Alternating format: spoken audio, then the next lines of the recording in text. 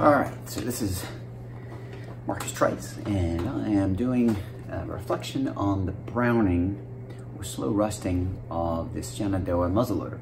And it's interesting. It was an interesting process, and I enjoyed it, and I got what I think is a pretty good result. I think that maybe I could probably, I know it's after the fact, but maybe maybe do another coat. I don't know if I can. Once it's done, it's done. You know, it's hard to tell when you're doing it. I think I did 8 coats, but you know, when you go to cart it, you're because this is a hexagonal barrel, you have the edges, and you end up removing a little bit of the rusting off of the corners of the edges of the barrel.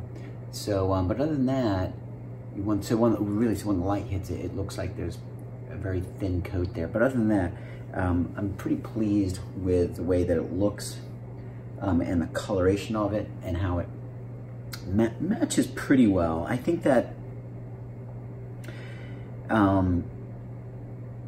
these could have maybe been darker.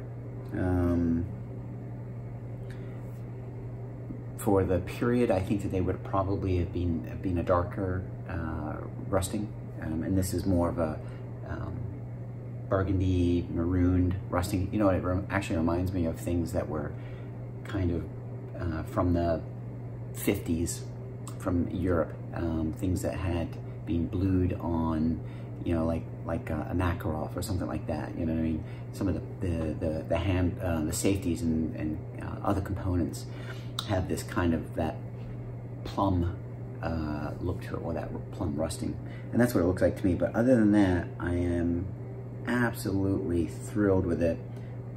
And if I were to do it again, I would probably either do this, or maybe attempt to blue it. I know that you can cold blue, but I think that you end up with a different type of blue, more of a vivid blue.